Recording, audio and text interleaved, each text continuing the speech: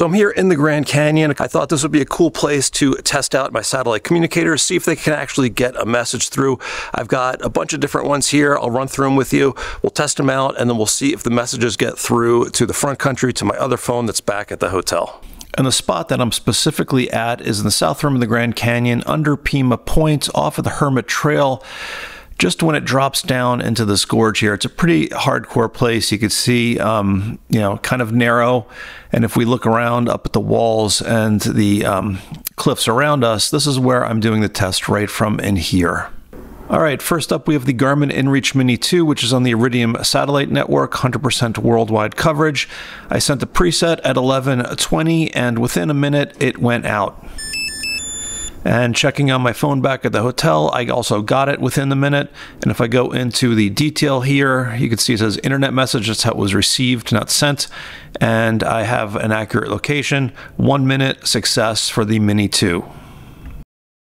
Next up is the Garmin GPSMAP 67i, which is also on the Iridium satellite network. A little bit easier to type on this one since it has a bigger screen. I sent a location share from my thing at 11:21. It went out, and I didn't have the notification on, but within a minute I saw that it arrived at my cell phone at the hotel along with the location share. And if we go into the map, you can see it's in the right place again. So very respectable for the 67i. 1 minute for this as well. Last Garmin in this test is the Garmin Messenger, also on Iridium like the last two devices. This one, it's a little bit easier to type with the phone using the Messenger app. So I did test location, 11:23, sent it out via satellite, and there we go. It went through in about a minute or so. And then when I went back to the hotel and I looked at it, it was 11:23 as well. So this all happened within a minute, which is pretty amazing. Overall, all of the Garmin inReach units really killed it, and I didn't expect them to perform so well in such a difficult spot here. All right, next we have the ZOLEO, and this is also on the Iridium network. It's a couple years old at this point, but it's still been working reliably for me. And you need a phone for this. You can't type a message out on the device itself, but it's easy enough when it's connected via Bluetooth and your phone's working. But there we go. It went out at 11:24 along with the location. And in a second here, there we go. We get a little jingle and it went out relatively quickly within about a minute. And if I look back on the phone at the hotel, it got there in the next minute. So maybe a minute, minute and a half. I can click on location on this. Unfortunately, it brings me to the zoomed out view, but I can zoom in and I can see that the location was right as well.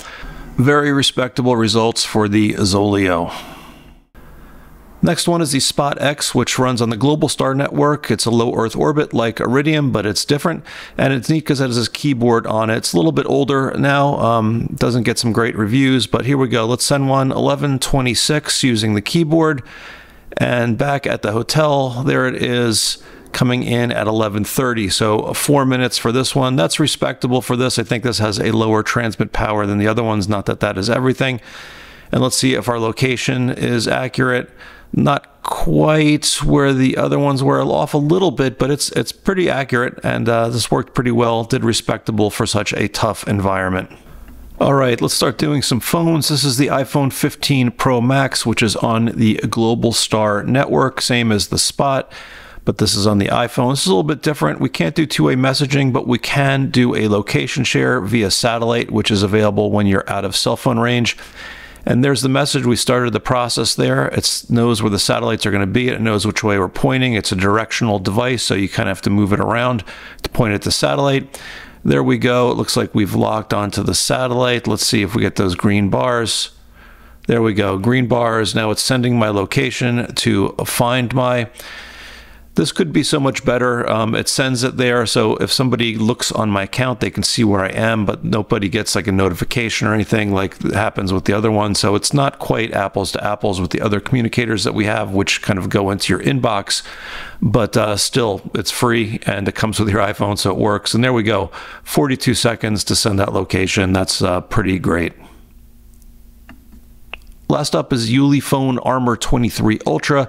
This uses the Bullet app and the Skylo system geostationary satellites about 22,000 miles above the Earth's surface. it requires you to point the phone at the satellites, but when you lock on, and this locked on fairly quickly here, I'm not sure why, not always like that, but it did. And once you do it, the message will go through relatively quickly. There we see 11:36. It gives you a little read receipt or delivery receipt when it goes up, and there it is. You can see it's just a matter of seconds once the connection is there. So overall, this did really well. But again, it requires you to point the phone at a satellite. You don't always have a clear vision of the sky. It's supposed to be to the south, but I found that it's not always logical. Sometimes you have a connection and sometimes you don't. Now, I was not expecting all of these to perform so well, especially in such a tough spot here. These are just observations from a point in time. You saw what I did. It doesn't mean this is going to work all the time. Obviously, things change over time. I've had all of these units fail at least once. Even the inReach units, I've been in clear blue skies on a place like the top of Half Dome trying to send a check-in message, and it would not go through. Even 45 minutes later, hiking back down the JMT, they failed there. So, you know, take this with a grain of salt, but overall, I think I've noticed in all of these systems definitely an improvement in performance. However that's happening, software, new hardware up in the sky, who knows what it is, but they've all gotten a little bit better, and I was really surprised and happy at this test here in the Grand Canyon. Any questions, leave them in the comments, and a big thank you to everyone who supports this channel and makes these types of videos possible. I could not do it without you, so thank you, thank you, thank you, and I'll see you out on the trail.